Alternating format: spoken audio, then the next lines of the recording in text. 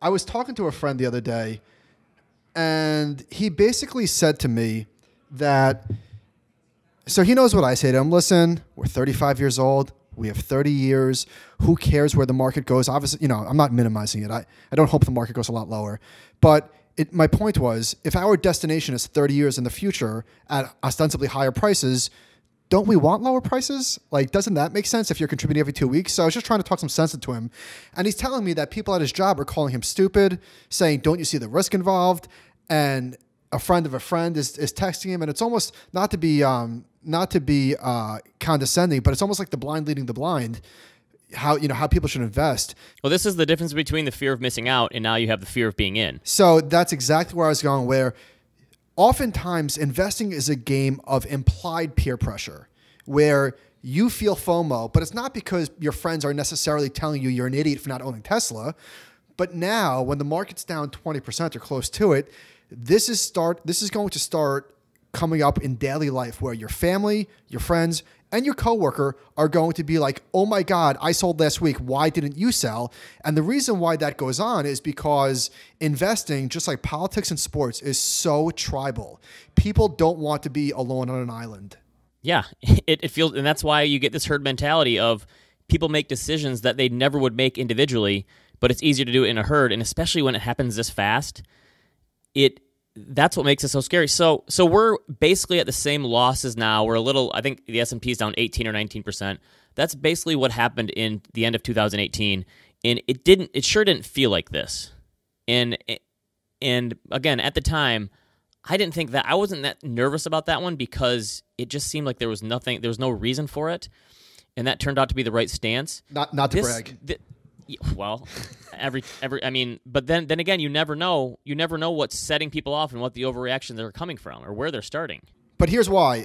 As mentioned, obviously we have the fear of a health pandemic, which is making this feel a lot worse. But it is worse because in December 2018, it took 56 days from the top to the bottom, 56 days to fall almost 20%. Today, and that felt fast at the time. Actually, that felt very fast. Today, I'm looking at the Dow. It's 17 days. So I think the S&P is 13. But point is, it was coming from an all-time high. Right. It came from an all-time high. That's what's making this so just crazy to deal with. So here's the other thing. So we're back at 2754 on the S&P. That brings us back to May 2019 levels. Is that this is context guy here, that not helpful at all.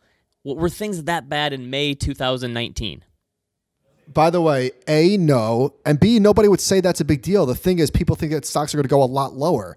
And actually, Miles wrote a really good piece over the weekend about like the Pinkerton view of Isn't that a Weezer album? Yeah, I was just thinking so wait a minute, not Pinkerton. Pinkerton, it was a Weezer album. Steve Pinker, how he's basically just like mega context, look how much better things are. But that's such a cop-out because it doesn't change the fact that things are like really bad. So you could say that things are so much better and you could give all the context, but it's like, well, it doesn't change the fact that this is kind of bad. So I said this morning, the reason that market crashes like this, and I think it's safe to call this a market crash, especially on a day like today.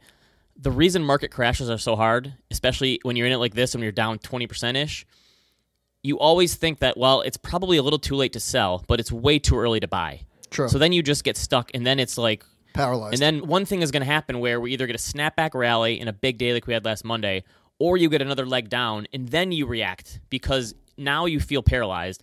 And the thing is, I was trying to tell you this morning, this is one of the few times where I'm a little speechless, and maybe that sounds like a cliche, like a sports cliche, because if you didn't have a plan going into this, that guess what, at some point stocks are going to get hammered, and the reason doesn't matter, then if you didn't have a plan going into this, there's not much help that you can get right now. No, I don't. No. Right? Well, I don't know that there's much that you can hear that's going to make you feel better or change your stance. That's going to a lot like you can't go looking for a new source of advice right now and try to make things better unless you completely start over. So the S&P 500 is back to May levels or whatever you said, but that's U.S. large cap stocks. U.S. small cap stocks are now flat for the last 3 years. Energy stocks down for the last 15 years. So one thing that we haven't spoken about, which is even more absurd a move, way more, is the move in interest rates.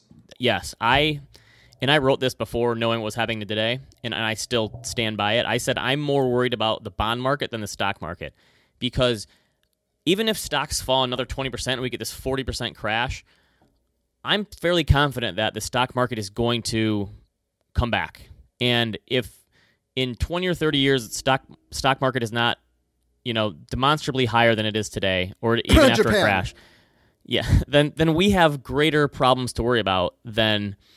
And I don't think that we are Japan, but that's why shorter term, the stock market is going to freak everyone out, and it probably rightly should for the moment. But I'm more longer term worried about. Would you say it's a voting machine? Only when there's blood in the streets. How much does the blood weigh? So interest rates have just collapsed. If you look at the rates, and I put a chart on this in my piece about, I looked at 30, 20, 10, 5, 7, 2. Those rates are all now below where the Fed fund target is. So the Fed has their short-term rate at 1 to 1.25, and I'm waiting for it to happen. Maybe they're going to be patient with this, but when does the Fed come in with a bazooka? Are we talking a 100 basis point rate cut, or are we talking what about fiscal policy? Yeah.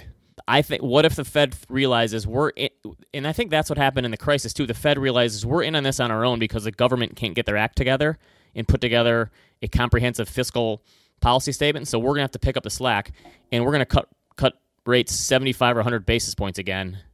And honestly, the bond market is forcing them to do it. What would that do? Nothing probably, but people who are trying to blame the Fed, they're using the tools at their disposal to do what they can, but it's not up to them to put together a fiscal stimulus package like the government should be doing. That's not their job. So they're doing everything they can, but the market is forcing yields down as people are moving into bonds for safety, and bonds are acting as a diversifier as they should. People have been worried for years that the bond market is going to blow up, and we have this bond bubble. And I tweeted last night that Alan Greenspan called a bond bubble in 2017 when 10-year Treasury was at 2.3%. I think it got as low as 0.35% today or last night. And so if we're using the irrational exuberance speech that he did in 1996 and stocks didn't didn't top out till 2000, I think we still probably have a couple years in the bond. But I thought this could happen maybe in 2 or 3 years. I predicted last week that we're going to get negative interest rates. I didn't think it was going to happen this year. And if this continues, we might get negative interest rates this year. It's a possibility, and I think longer term, this is going to be a huge, huge issue for retirees, for pension plans, for insurance companies. And these rates, it's not like they're all of a sudden going to snap back. Obviously, the move could move higher, but even if interest rates doubled from here and then doubled again, we're talking about 1% rates or something. We've never been in a situation like this before, where interest rates are so low. This is one of the things that I'm probably most worried about long term for a huge number of people. I think this is going to be a real problem.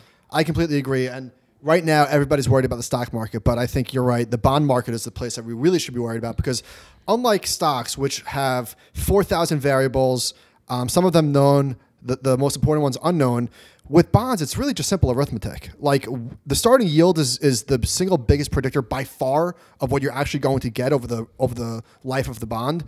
But this move has just been insane. We basically know what long-term bond returns are going to be. Yes, nothing. It's impossible to guess in the stock market. With bonds, we kind of know. And so from here, returns are going to be awful for a long time. Bloomberg had a post showing that over the last, call it, year and a half, long bonds have had better risk-adjusted returns than every stock in the S&P 500. This is truly a stunning move, and this is the one time in recent memory. There's this old adage, maybe it's gone. I forget who says this. When everybody is on one side of the boat, I feel like out of everything, everybody was short in your duration, and it made sense. It made a lot of sense, and the exact opposite thing happened. It's truly a stunning move. This is the most impressive bull market of all time. I'm calling that now. We've been in a 40-year bull market, and then they hit 2% and 1.3%, and people say, okay, this is it. And it is, I don't even, so there was a story in the Wall Street Journal saying that, well, a lot of the decline comes from people having to hedge, and a lot of the banks have to hedge out a lot of the securities they're creating and the mortgages they're creating. They have to buy treasuries to hedge out I don't think you can account this fallen rates to that.